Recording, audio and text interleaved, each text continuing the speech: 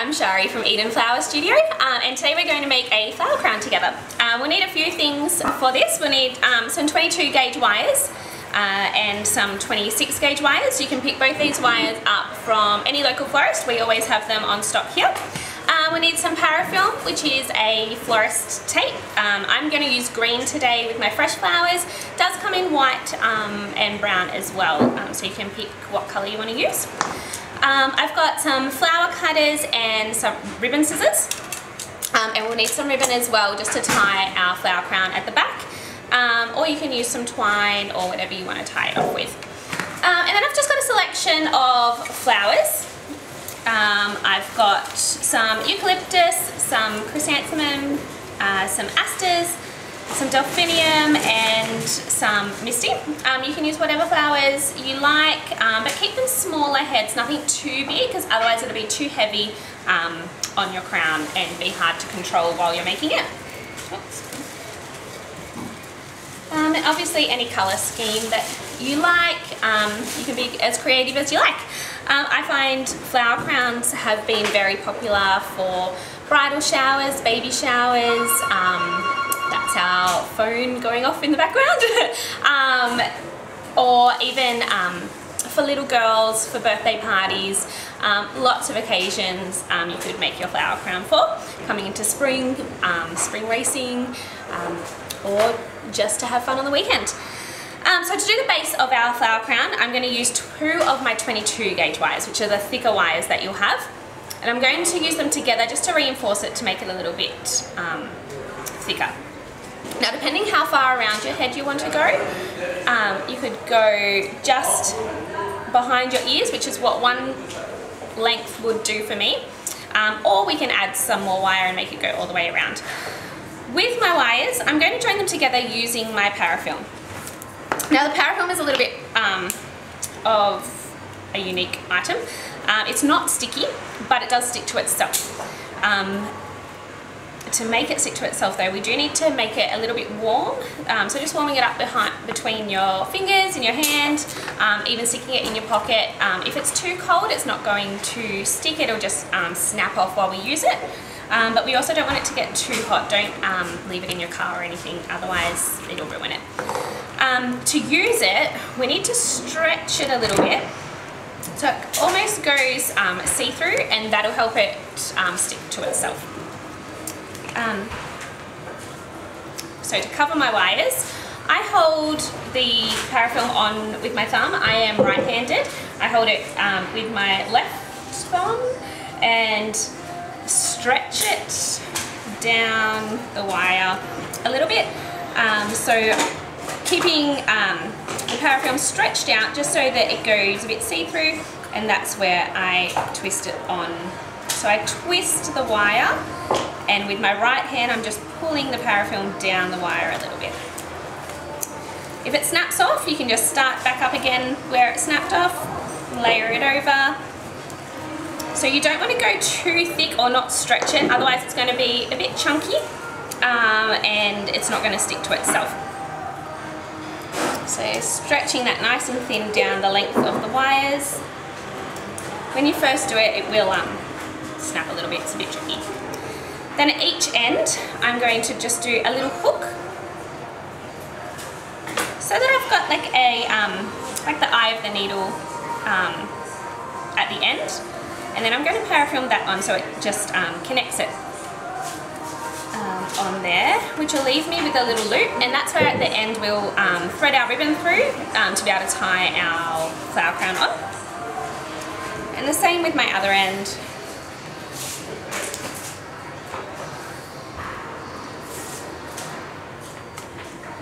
Excuse my very dirty florist hands. It's been a busy day. Okay, so we should have a wire that has little loops at the end covered in our parafilm. That's the base of our flower crown. Now the fun part of adding all our flowers on. So you can group your flowers, you can evenly space them through. I'm going to add a little bit of foliage through mine as well to thicken it up. You can have it quite thin and delicate, or quite full and chunky. The design is totally up to you. So using my flower cutters, going to start with a little bit of foliage. With anything that's a good sturdy but thin stem, I cheat a little bit and tape him straight onto my florist wire. Don't tell my tape teachers because they would have made me wire every little piece of this, but there's no need to do that. So I'm just going to take a selection of my flowers and I'm just going to evenly disperse them over.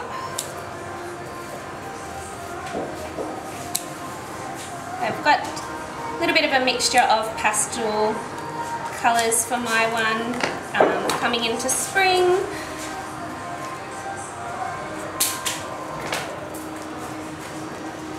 And I'm just going to layer each flower over the last so that I'm covering where I'm taping it on. So I lay the flower or the foliage on top of the wire that we've just parafilmed. Remove any extra bits of foliage or anything on the stem so I've got a nice clean stem. And again, like we covered our wire, I'm going to hold the parafilm down in my left hand, with my right stretch it out and just twist it around the flower to tape it onto the original wire. And it will also cover the stem of the flower, which seals it and helps to keep as much moisture in there as possible so that our flower crown lasts for as long as possible.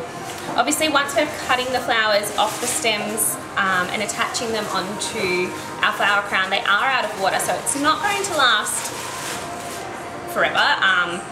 It will only last a day or so. It can dry out a little bit, but using fresh flowers, they are out of water, so it's not going to last that long. But covering the ends with the parafilm seals the water in, helps them last for as long as possible. And then with my next flower, I'm just going to go over the top of where I taped and layer it over the top to cover where I taped and tape the next flower on. And that's pretty much what we're going to do all the way along the length of our wire, is layering the flower over where we taped, wrapping it up in that tape, down the stem, remembering to pull the parafilm over the stem until we've covered the stem, and then you can pull your tape off. And we're just going to continue to layer it down.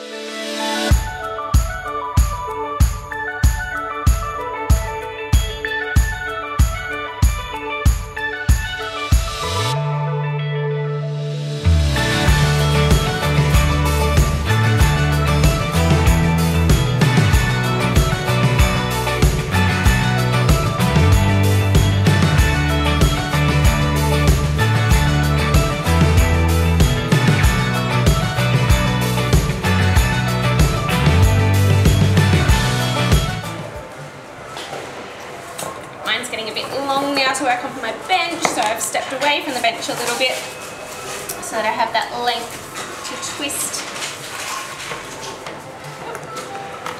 I covered myself up in this.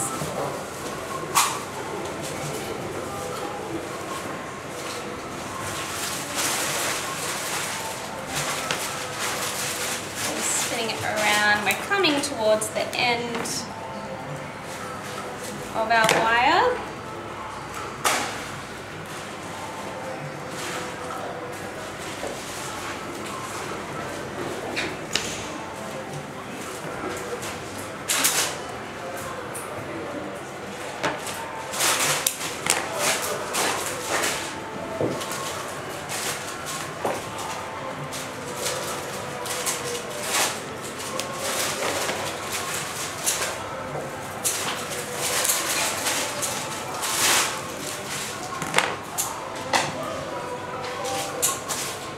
Once you do get towards the end of your wire where the end loop is, you just want to get as close to that end as possible so we don't have too much wire on display.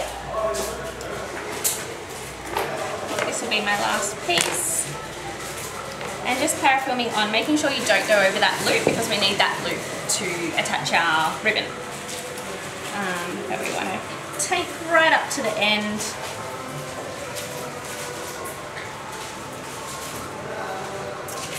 And that's our flower crown. So all I'm going to do to finish it off is attach a bit of ribbon normally do about 40 centimetres worth through the little loop at the end. And tie it in a couple of knots to secure. No special trick to the knots, just a couple of nice tight knots. And then the other side, the same thing.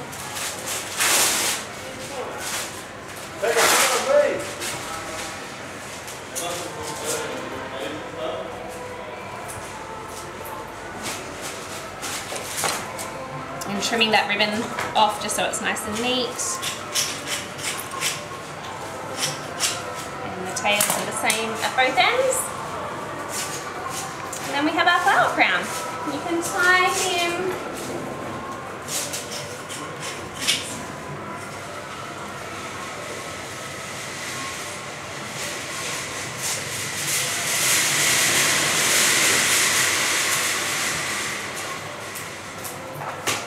at the back. And there we have it. That's our flower crown. I hope you enjoyed it.